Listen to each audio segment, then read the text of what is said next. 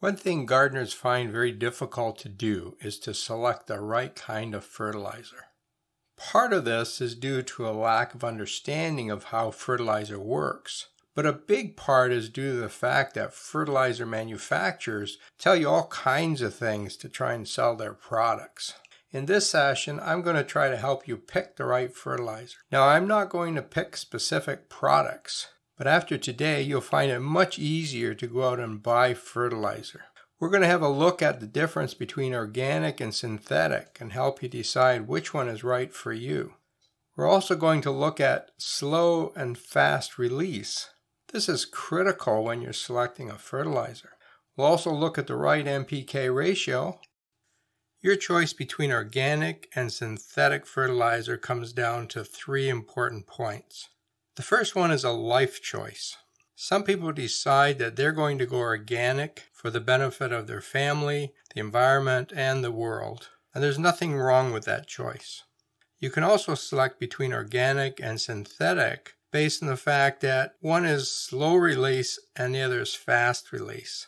Organic is a slow feed for your plants, and synthetic is a fast feed for your plants. But it's a little more complicated than that, and we're going to have a closer look at that. The third important difference between organic and synthetic is the amount of organic matter that they provide. Now, generally, synthetic fertilizers don't provide any organic matter to the soil, which means they don't help in long-term soil building. But some organic fertilizers also don't add organic matter, and I want to have a closer look at that. Let's talk about slow and fast feed. On this slide, I'm showing potassium nitrate, which is one of the main components of a lot of synthetic fertilizer. Its chemical formula is KNO3. When it meets water, it separates into 2 separate molecules. One molecule is potassium, and the other one is a nitrate. Now, this happens with almost all synthetic fertilizer. They very quickly turn into the nutrients that are available for plants. So both that potassium and that nitrate are now in the soil, in the water, and they can move around in the soil. As soon as they migrate down to where their roots are, plants can use them. This is what we call a fast feed. Now, a fast feed is really great when plants are desperate for some food. So if a plant is showing a nitrogen deficiency, you want to get that nitrate down to the roots as quickly as possible. And for that, synthetic fertilizer is great. The downside of a fast feed is that these nutrients don't hang around for very long. They either get absorbed into your soil or they move down the soil profile every time it rains. Potassium moves fairly quickly. So at the end of the summer, all that potassium you put on in the spring has been washed down to an area below the root level and doesn't do any good for your plants. To understand this better, let's have a look at organic fertilizer and see what happens to it over time. One of the best organic fertilizers is compost. So what happens to compost? Well, when you start, you can see all the particles in there. You can see the banana peel, you can see the rotten orange and the eggshells and whatever else you've thrown in there. So what you do is you let it sit for 6 months, you turn it once in a while, you add some water, and you end up with this nice black stuff that we call finished compost. But it's not finished yet. It only looks finished to our macro eyes. If we look at this more on a molecular basis, we see something completely different. This slide represents a large protein molecule. And these molecules can have thousands of atoms in them. They're really large. When you take some finished compost, that protein is still intact. It looks exactly the same after 6 months as it did inside the banana peel. It hasn't started to decompose yet. And inside this protein, we have nitrogen, and we have phosphate, and we have copper, and we have sulfur, and we have all the nutrients that plants need, but they're all tied up in this big molecule, and plants can't use it. Here we have a picture of DNA. There's lots of DNA in compost. DNA is a great source of phosphate, but again, that phosphate is tied up in this very, very large molecule, and plants can't use it. This is our finished compost, and we think it's finished, but in fact it isn't. It will continue decomposing for around 5 years.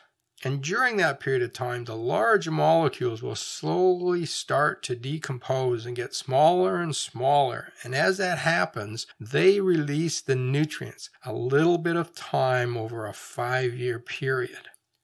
The left side of this slide shows a nitrate molecule from organic fertilizer. On the right side, we have a nitrate molecule from inorganic fertilizer. Can you spot the difference?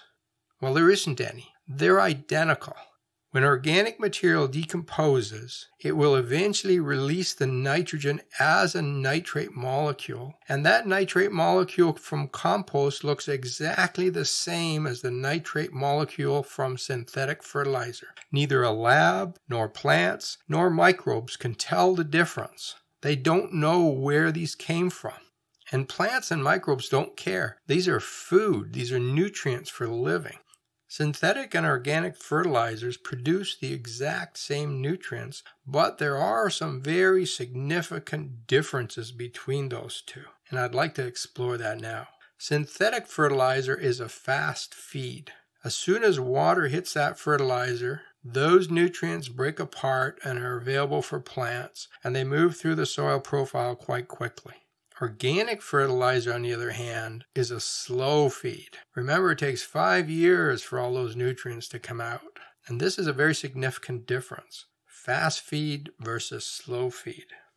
This shows the composition of ideal soil. And you might notice that there's a very small sliver there, which is the organic matter. Ideally, that's 5%. And in many of our soils, it's much less than 5%. But that small amount is critical to the way soil behaves and is critical for plant growth. Synthetic fertilizer will give you 0 organic matter.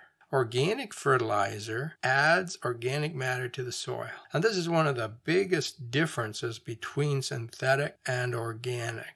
They both feed plants, but synthetic is a fast feed that does nothing for long-term soil health. Organic fertilizer is a slow feed, but it also adds organic matter, which over time builds aggregation and a better soil. I like to break organic fertilizer down into 2 main groups. The first group is one that I call solid organic fertilizer. This includes things like compost, manure, vermicompost, plant meals like alfalfa meal, kitchen scraps, and leaf mold. You probably recognize most of these. Vermicompost might be new to you. This is simply the poop from worms. All of these materials are organic fertilizers, but they also have a lot of bulk. They're solid, they have weight to them, and that bulk is important. That bulk is the organic matter that's going to be added to your soil. So all of these are great for building soil long term. There's a second group of organic fertilizers which I will call liquid. These include things like kelp and seaweed extracts, fish emulsion, compost tea. I've also added blood meal to this list, but it's really not a liquid, but in some ways it acts more like a liquid organic fertilizer than a solid. Liquid organic fertilizers are characterized by the fact that when you buy these materials, you're basically buying water with a very small amount of organic fertilizer in them. And many of these are highly processed. So if we look at something like fish emulsion, they take the fish and digest it with a variety of different chemicals. So they're basically composting that fish and turning it into a liquid form. When you get that fertilizer, you're getting mostly water. There are some nutrients in there, so this type of fertilizer does feed plants, but the organic matter, that bulky material, is missing from these. The other thing that happens with these kinds of extracts is that they decompose quite quickly once they're put into soil. The liquid organic fertilizers are a faster feed. Now, they are slower than synthetic, but not nearly as slow as things like compost. And the reason for this is the fact that they're highly processed before you get them. I also put blood meal on this list. It is a solid, but it decomposes in soil very quickly. It provides a lot of nitrogen, but that nitrogen is used up in about a month, maybe 2 months. So it's not a long-term feed, and it provides very little organic matter to the soil. So although these items are organic fertilizers, they're really not providing the same benefits as the solid organic fertilizers. Synthetic fertilizer also comes in a variety of different forms. Many of them are solid material, so these are little pellets that you buy and distribute. They dissolve in water and go into the soil. But you can also get synthetic fertilizer in liquid form, but these are usually used only for houseplants. There's also a form of synthetic that is slow release. This fertilizer is specifically formulated to release a small amount of nutrients every time they get wet, and some of these will last up to 6 months. So you do get a much slower feed from some of these synthetic fertilizers.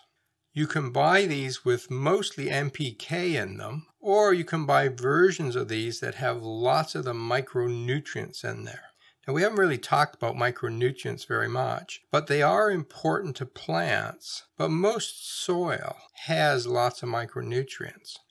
Now, there are other fertilizer-like products, things like bone meal, humic acid, bloom booster, compost tea, and rock dust.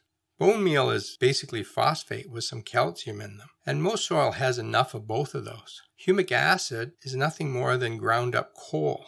Now, bloom boosters are very popular. They generally have a very high amount of phosphate, but that phosphate doesn't increase the amount of blooms you get in the garden unless your soil is really deficient of phosphate, and that's rarely the case. Compost tea and rock dust does not have a lot of scientific support for use in the garden. Personally, I wouldn't use any of these products in your garden.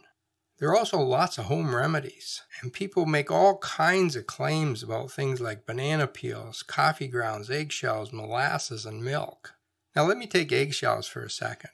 If you put the eggshells in your compost, simply turning the compost tends to break them into small pieces so you don't see them. But chemically, they're not dissolving. They're not adding calcium to the soil. In fact, eggshells don't really do anything in the soil. And by the way, they don't even stop slugs. The other items on this list are just organic matter. They're all about the same. They have no magical properties, even though all kinds of websites and YouTube videos claim that they do. It's just organic matter. And any one of these added to soil has some benefits because there's nutrients in them and they add organic matter to the soil. But there's nothing magical about these products. So how do you pick the right NPK? Well, the first thing you have to understand is that there is no such thing as plant-specific fertilizer. When you fertilize, what you want to do is replace the nutrients that are missing in your soil. Once your soil has all of the nutrients, all of the plants will grow in it. So when you're fertilizing, it's not about the NPK for the plant, it's the NPK that's missing in your soil. Well, how do you know what's missing from your soil? The only way you can know that is to get it tested. The lab that tests your soil will also tell you which nutrients you need to add, and then that is the right NPK. Now, I know most of you are not going to get your soil tested, and I don't even recommend getting soil tested. I take a different approach to things. I just grow a lot of plants, and if they grow, I don't have a nutrient deficiency, and I don't need to add fertilizer. When we look at plants, they use the NPK in the ratio of 3:1:2. So that's a good ratio for any fertilizer that you might want to add to the garden. And you can use a 3:1:2 or a 6:2:4 or a 9:3:6. They're all the same ratio. Nitrogen is the one nutrient that is most likely in short supply in the garden, and adding some extra nitrogen to the garden is usually a good idea, but you can't go overboard on this. If you add too much nitrogen, it just runs away and pollutes the rivers and lakes and causes algae blooms. So you only want to put on a little bit, and it's better to put on a little bit more often. So say once a month, you add a little bit of nitrogen to your soil. Let's look at some specific situations. How about your vegetable garden? Well, here's what I recommend. Add compost to the vegetable garden for long-term feeding and for increasing organic matter. Over time, your soil will get better and better. But the compost you add today in a new garden isn't going to do very much. This is a long-term feed. For this year's vegetables, you want to use some synthetic fertilizer. you need to feed them now. Now, once you've been doing this for 2 or 3 years, you'll have built up the amount of compost in that soil, and you can stop adding the synthetic fertilizer. Raised beds are really no different than a vegetable garden. Add compost for long-term feeding and making your soil better, but add some synthetic fertilizer for today. Containers are a little different. Most people use a soilless mix in containers. They water a lot because that material dries very quickly. Because you're watering all the time, you have to fertilize on a regular basis, and you really want to use synthetic fertilizer here. Organic fertilizer just doesn't cut it because you don't want a long-term feed. You want to grow these plants right now, and next year you're going to start all over again. It's also important to include the micronutrients because things like coir and peat moss have no micronutrients, so you have to supply those. Now here's a little trick. At the end of the season, don't throw that soil away. That soil or soilless mix, whatever you decide to use, that you have in containers can be used year after year. Soil doesn't go bad. Now it may shrink a little bit and some of that organic matter may decompose, so just top it up with some new material and you're good to go. What about landscape beds? These are things like perennials and trees and shrubs. The good news is that you don't have to feed these plants. You don't really want them growing super fast anyways in most cases. If they're growing and flowering, don't add any more fertilizer. If they're not doing well, get your soil tested and find out what they're missing. Otherwise, you're just guessing at what fertilizer to add. Now, I fertilize my vegetable garden and I fertilize my containers. But as far as my landscape beds go, I add no fertilizer. I grow 3,000 different types of plants and none of them get fertilized. I do mulch with wood chips and that's it. If you want to add some compost to your beds, that's also a good idea. But I don't even bother doing that. You now know how to match the fertilizer to the application. Do you need synthetic fertilizer or should you be using a compost? You also know how to pick the right NPK. But there's one big question remaining. Which brand is best? There are so many to choose from. Well, I have some pretty good news for you. All the brands are pretty much the same. They all have the same type of ingredients. When I go to buy fertilizer, I look for a couple things. I look at the NPK, and I want to get the right ratio, but I want those numbers to be as high as possible. The higher the NPK is, the less you pay for the nutrients in the fertilizer.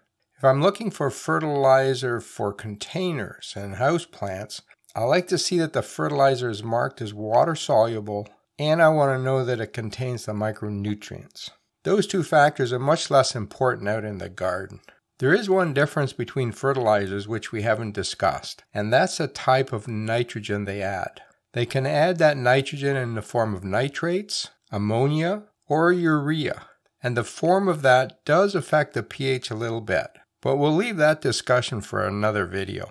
For the most part, you can ignore that. If you've decided you want to use compost, the next question you want to ask yourself is, which compost is best? And I've put together a complete video that will help you understand compost and help you select the best one. And I'll put a link to that video in the top right hand corner.